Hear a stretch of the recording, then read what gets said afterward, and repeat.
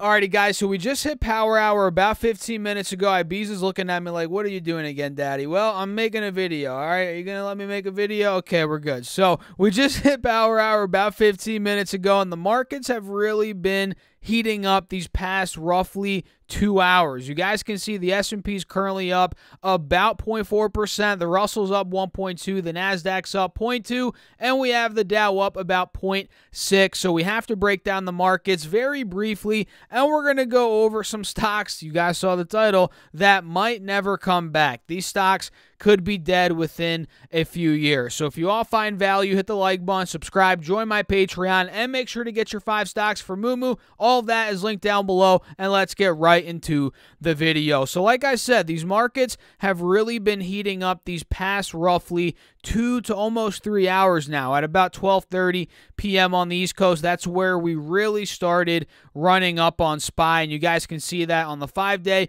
and on this intraday chart that I just pulled up. Right around 12:30 on the East Coast, we were at about 446 on SPY. Now we're well above 450. We're almost at 451, and we've rallied about roughly 1% since that 12:30 bottom. So the markets are starting to gain some steam, and I've been saying this, guys, if SPY breaks 455, this thing could start flying, no joke. And when it comes to triple Q, this tracks the Nasdaq 100. If this breaks 370, that is where triple Q could really start to fly. And take a look at this. If I pull up the intraday chart, you can see just about at 12:30, same with the S&P, right? This was at 355, and it's rallied about a little bit over 1% since that point. So over the past 2 to 3 hours. So we'll see how, what is it? Power hour ends up finishing out here. We do have about 40 minutes left in the session, and I will be making another video later today. So make sure you guys subscribe, hit the like button on this one if you are finding value. Now, let's talk about these stocks that very well might never come back. I mean, these stocks, some worse than others, they might just be bankrupt within the next couple of years for all we know. So stock number one, you probably know this company. You definitely know this company. It's Nikola, ticker symbol NKLA. And we're not going to talk about the fundamentals because, quite honestly, there's really not many fundamentals. There's not much of a backing for this company. It's really just a worthless company. I mean, at this point in time, I looked at their revenues. They really haven't made any money revenue-wise, and obviously, if they haven't made money revenue-wise, they're not making money on the bottom line, and this company has really just been a fraud since the start. And yes, they're trying to turn things around. They dropped their Tesla lawsuit recently, I think. I forget when that was, but that was a $2 billion lawsuit. They dropped that lawsuit, right?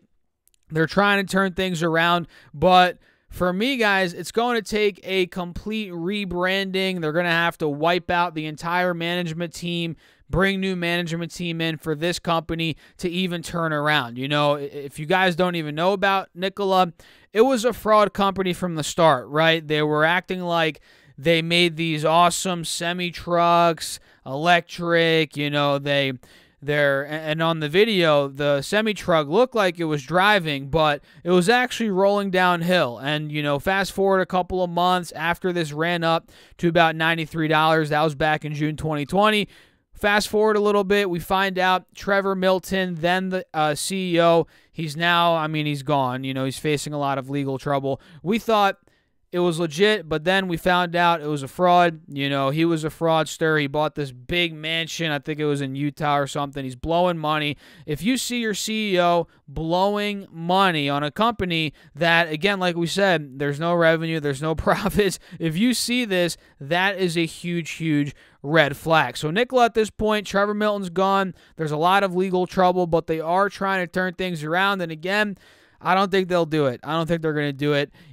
This could easily be one of those companies that goes under in this whole, EV craze that we're seeing. At the end of the day, there's only going to be a handful of EV companies that succeed, and a lot of these are going to go bankrupt. I think Nikola is going to end up being one of them. The next company here, which is probably a controversial one, it's Dave & Buster's, ticker symbol PLAY. And the truth is, I love Dave & Buster's. I love going there. Well, honestly, I don't really go there much anymore. I mean, I've gone maybe a couple times over the past couple of years, but I went more as a kid. It's a great experience. You know, they have a lot of games there. They have bars now. I mean, it's kind of like a sports bar with all the games.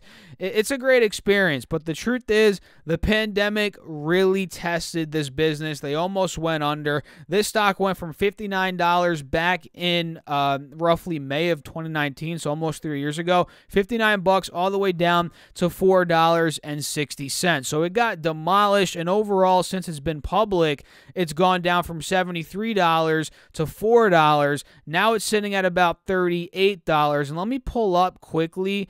Let's see if I can show you guys these numbers. Give me a second. If I pull this up, Yahoo Finance, there we go. If I make this a bit smaller, okay. Let me show you this. If I pull up Dave & Buster's right now, their market cap, and by the way, Nicola's market cap is about $3 billion, which is completely laughable. Dave & Buster's market cap is about $1.84 billion. Do you guys see this right here as the stock's currently sitting at about $38 a share? And if I pull up Quick FS, this again a $1.84 billion company. If I show you guys, and by the way, this is not sponsored by any of these, you know, Quick FS, Yahoo Finance, I just actually use these platforms. If I show you Dave & Buster's, you can see how, I mean, this company got devastated. They're now back to levels that we haven't been at since before 2012, which is crazy. Look at this revenue in 2021, guys. They did $437 million in revenue, and in 2012 they did $542 in revenue, and in 2020 they did $1.3 billion. So they dropped from $1.3 billion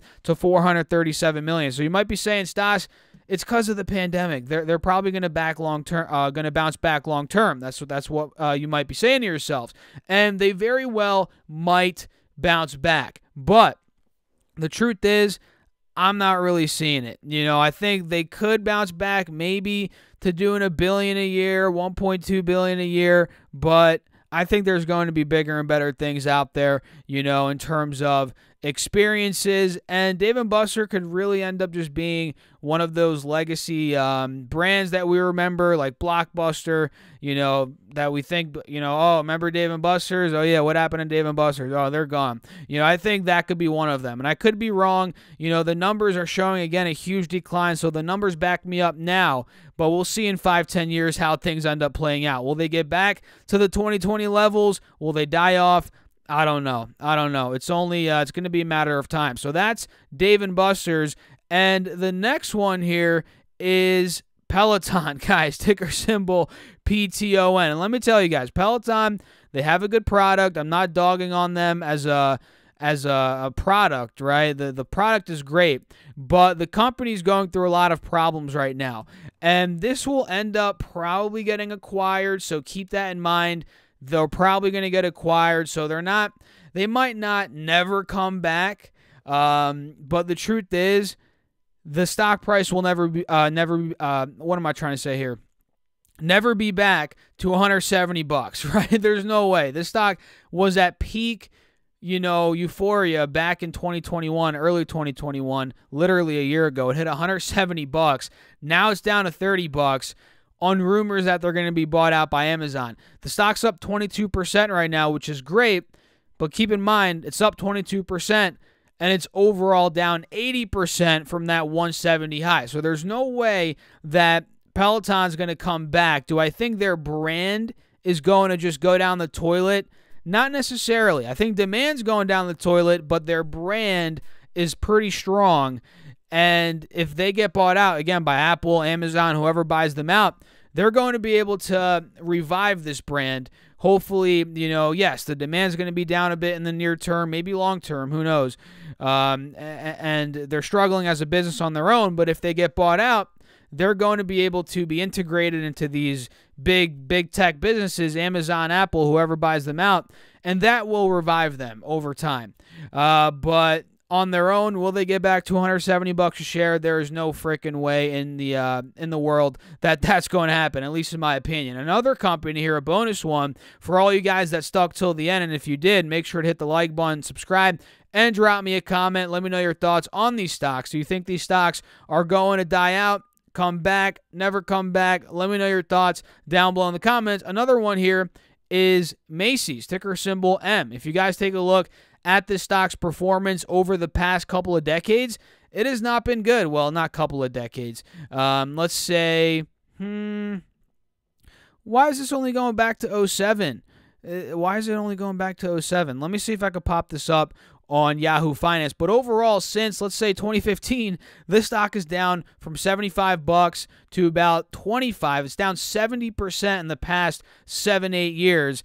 And it's got to be down. I think this one was a lot higher in early 2000s. I could be wrong. Let me pop up Yahoo Finance again. I could be horribly wrong on that. But Macy's is one of these that's probably going to end up going under at some point in time. There's some that I don't think, like Nordstrom. I think that one has a longer lifespan, but Macy's, for some reason, it's not even popping up here. There it is. Macy's, it's dying off. Like Sears, like, what are the other ones? Lord & Taylor, you know, Boscov's. These legacy retailers are seriously just getting destroyed. And you guys can see here, Macy's, yeah, look at this. Back in the 90s, Macy's, and early 2000s, it was above where it is right now, or at least early 2000s it was. And even in the 90s, we were at about $26, $27 a couple of times. This stock is not doing well, guys, historically. It's on the decline. So what do you think about that? Let me know your thoughts down below in the comments. Again, make sure to hit the like button and subscribe. And if you haven't done so already, join my Patreon if you want all my moves, Discord access, morning update videos, all that good stuff is linked down below on Patreon. And make sure to get your 5 stocks from Moo. Use my link, deposit $100. We could each get up to 5 stocks, each of which could be valued up to $3,500. Get your money from Moo. Link down below. I'll catch you guys in the next one. Peace out.